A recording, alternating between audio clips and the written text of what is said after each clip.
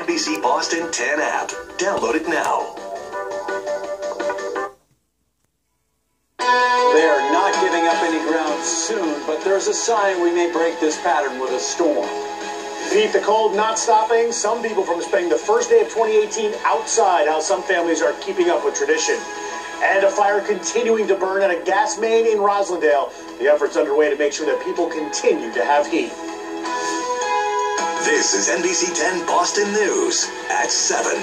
It is a clear but very cold start to 2018. You're looking live right now at downtown Boston, where many people start the new year inside. Good evening and thank you for joining us. I'm Chris Emma. This streak of frigid temps continues as many people get ready to head back to work. Let's check in with our meteorologist, Pete Bouchard, joining us right now. Pete, you're also tracking a big storm out in the water, right? I'm watching that as it comes out of the Bahamas, of all places, and goes to Nova Scotia. We'll be on the fringe of that, but being on the fringe of that storm on Thursday is a big deal. Get into that a little later on. But first, the cold. Let's get back to what we know. All right, Pete, thank you. And happening right now, the Steamship Authority is canceling all of its high-speed ferry service between Hyannis and Nantucket, all due to the icy conditions in Hyannis Harbor. You can see the icy conditions right here. That ferry service to Nantucket expected to resume back on January 5th. The route to Martha's Vineyard does not resume until April.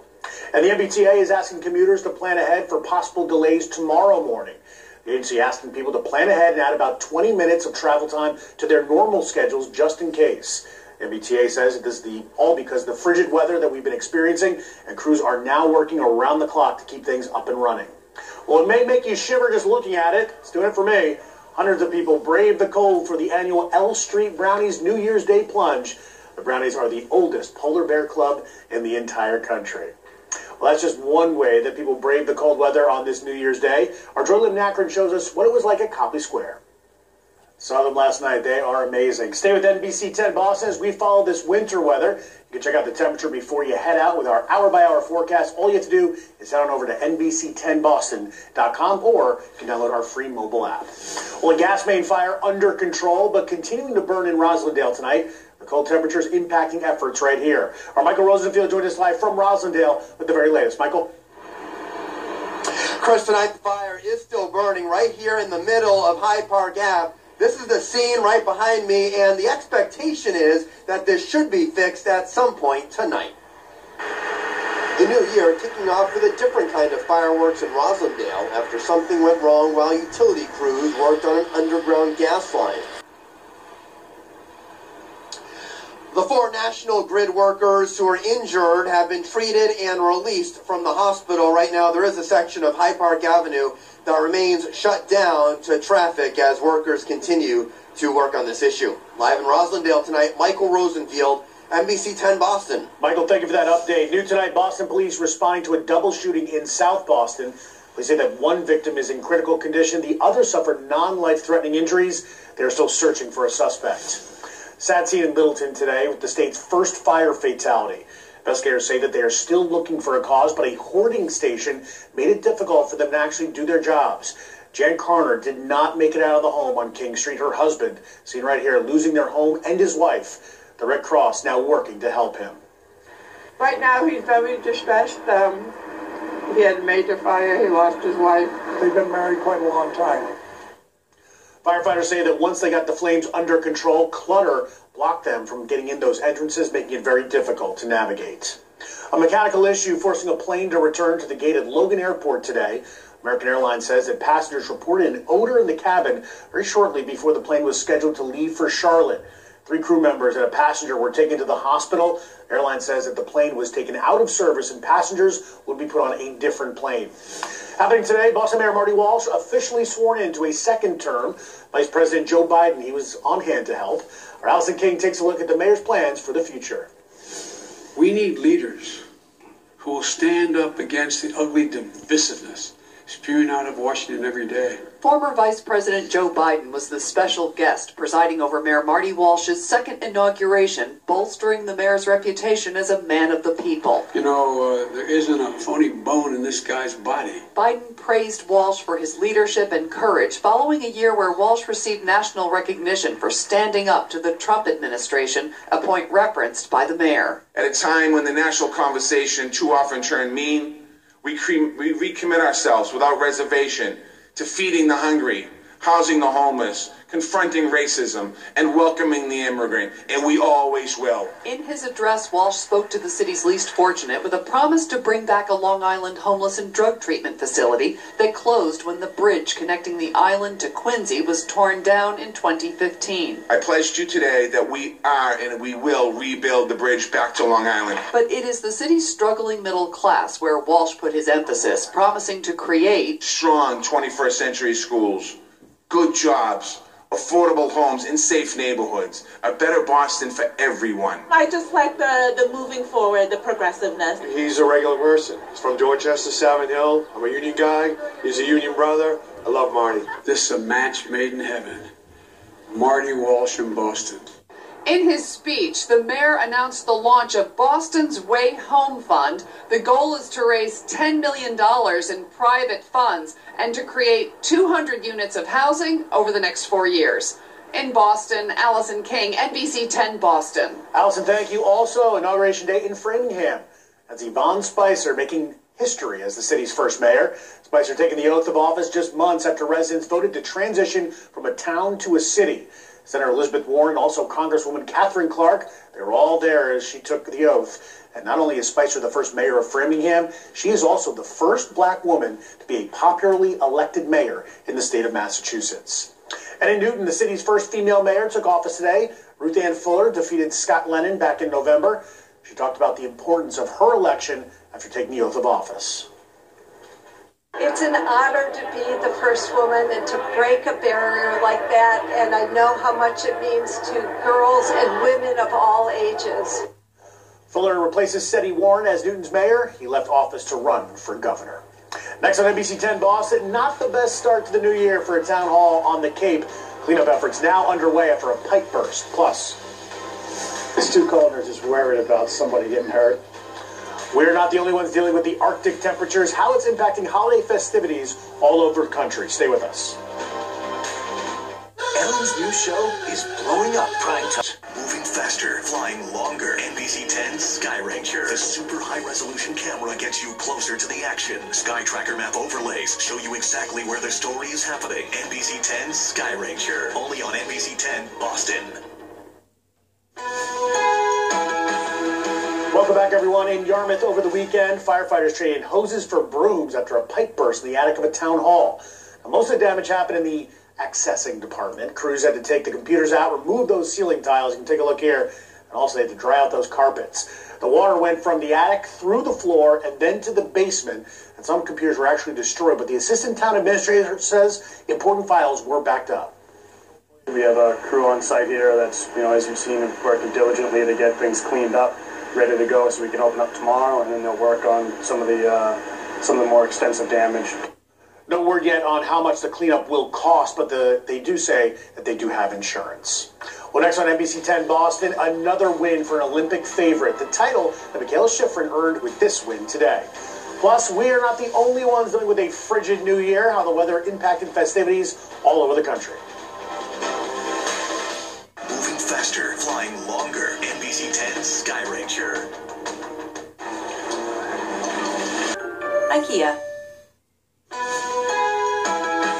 Welcome back to NBC 10 Boston News at 7. A very cold new year for people across the country, and of course right here in New England. The weather impacting some plans for the start of 2018. NBC's Dan Sheneman takes a look. Braving single-digit temperatures in Boston, hundreds traded in their parkas for swimsuits to take part in one of the city's oldest traditions, a New Year's Day dip into icy Boston Harbor. It's a great way to start a year. But for some communities in New Jersey, those time-honored festivities put on hold by the brutal cold. When it's too cold and they're just worried about somebody getting hurt. No dip in Cleveland either, because crews couldn't cut a hole in ice over Lake Erie. The sub-freezing temperatures closing down an ice skating park in Des Moines, Iowa over the weekend. And in Ohio, Columbus's annual 5K was on inside, runners taking to treadmills instead of the streets. Made a decision just based on safety factors, the risk of being outdoors for a prolonged period of time. The cold has already turned deadly. In Milwaukee, 2 men found within hours of each other. The medical examiner confirming both deaths cold weather related. And in Detroit, where temperatures dropped to 2 below overnight, a man was found dead in front of a church. And forecasters warn the Arctic blast is expected to maintain its icy grip on most of the country through the week. Dan Sheneman, NBC News. Well, a frigid start to the ice fishing season in Maine. The cold air has helped larger bodies of water freeze faster. But experts say seeing the ice does not mean it's actually safe. The Maine Warden Service says that fishermen always need to measure the ice no matter how cold it is. Areas that you know that you have flowing water, you just want to stay away from.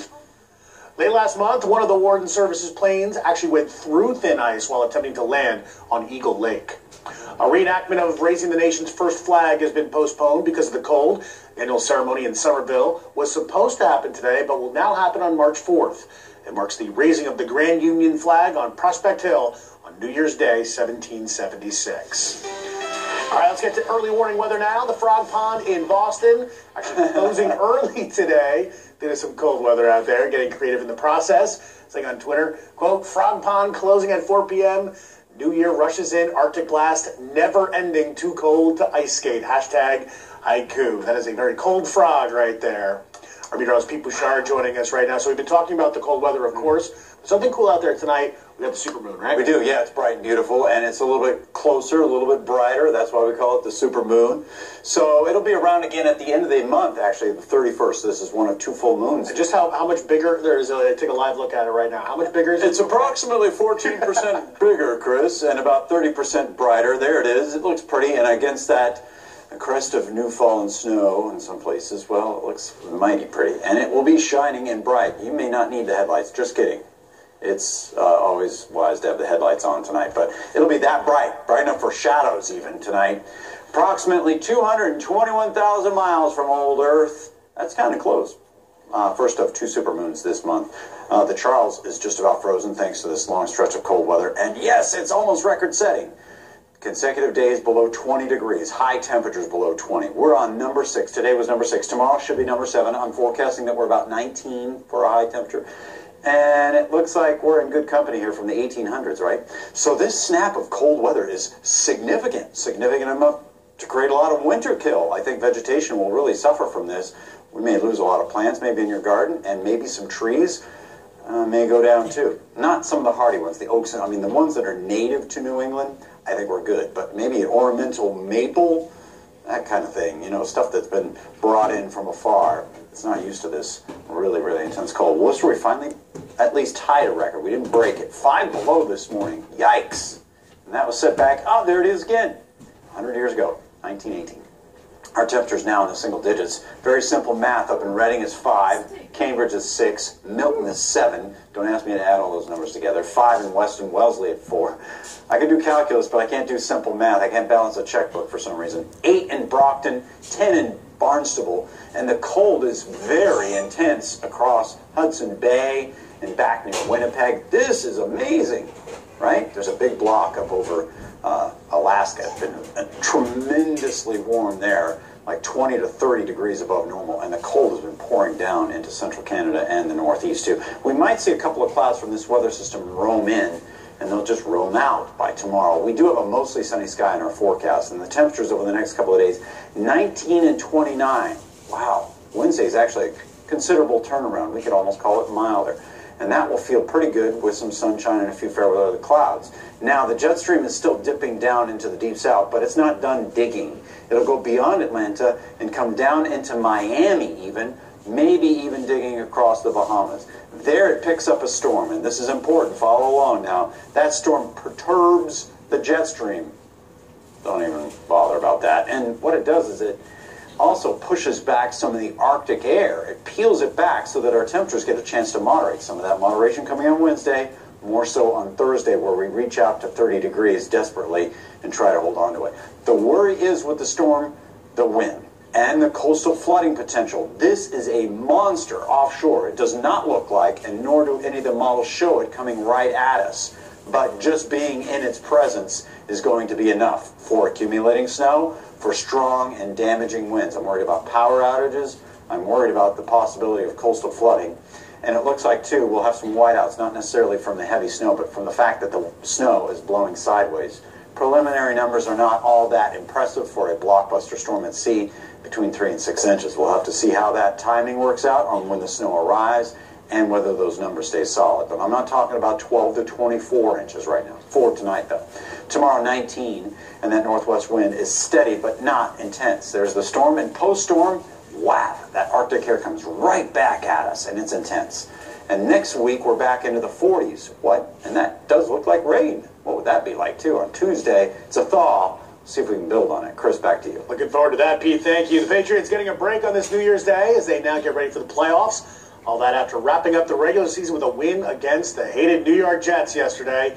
With that win, the Patriots get the top seed in the AFC playoffs. And, of course, with that, they get a first-round bye. It is on to Gillette Stadium Saturday, January 13th. They will take on the lowest remaining seed among Kansas City, Tennessee, and Buffalo.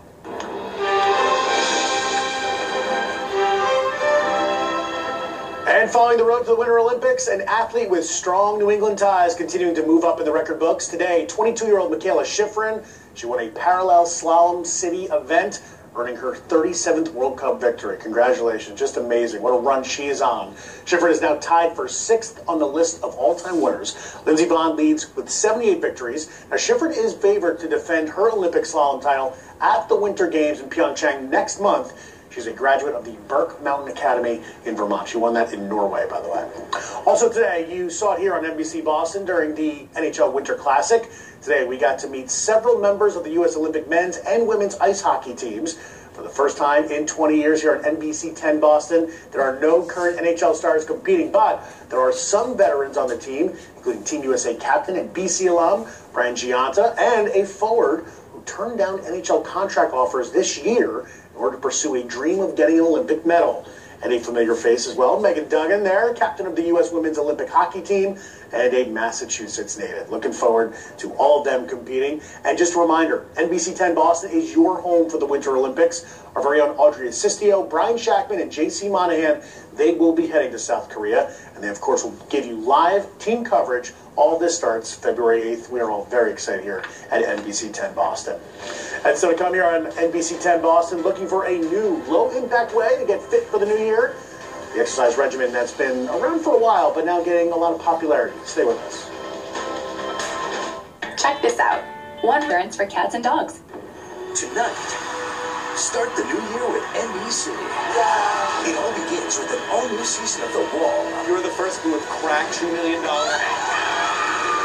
Then, the boys are back in the 2-hour season premiere of Better Late Than Never. Shut up. New countries. We're gonna dance. Same shenanigans. Oh, let's rock and roll. It's a night of premieres tonight on NBC. In today's Wellness Report, with the new year, of course, comes all those New Year's resolutions. If you're looking for a different way to work out, this option is one that's been around for quite a while, but not many people actually know about it. NBC's Erica Edwards explains what NIA is all about. This exercise class is all about doing your own thing. Whatever feels right. I walked into a NIA class and I thought, what is making these people be able to move in such a juicy way? NIA stands for Non-Impact Aerobics. It's exercise fusion with elements of Tai Chi, yoga, Taekwondo, jazz, and interpretive dance, really however you want to express yourself. It's a way to tap into your own power, into your own strength, and to be free. For some, that means freedom from pain. I've had both shoulder surgery done, and it's helped me with my movement in my shoulders and helping me with my physical therapy. Experts say it's not unusual for people to resist a lot of movement after surgeries, afraid they'll be in too much pain.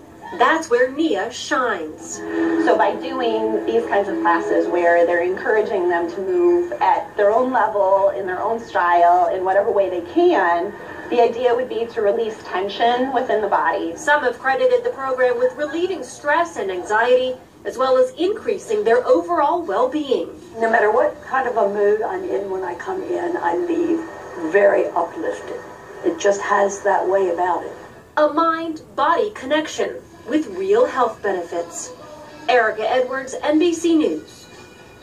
I'm in, man. They're doing a good job. I don't think you and I would do a good job. I got no rhythm. I got no form. Hey, the 10-day forecast has a little bit of a thaw, but before we get there, we have a storm on Thursday. Brings us wind and snow, and that is a big storm at sea. We get a lot of wind, and I'm concerned about coastal flooding, too. It may be damaging wind. We're just hoping for 20s and 30s compared to what we've had. We might get there. Near there. We'll take it. That's all we have for this half hour, but be sure to join us tonight at 11 o'clock. I'm Chris Emma here with Pete Bouchard. Access Hollywood is up next. Have a great night.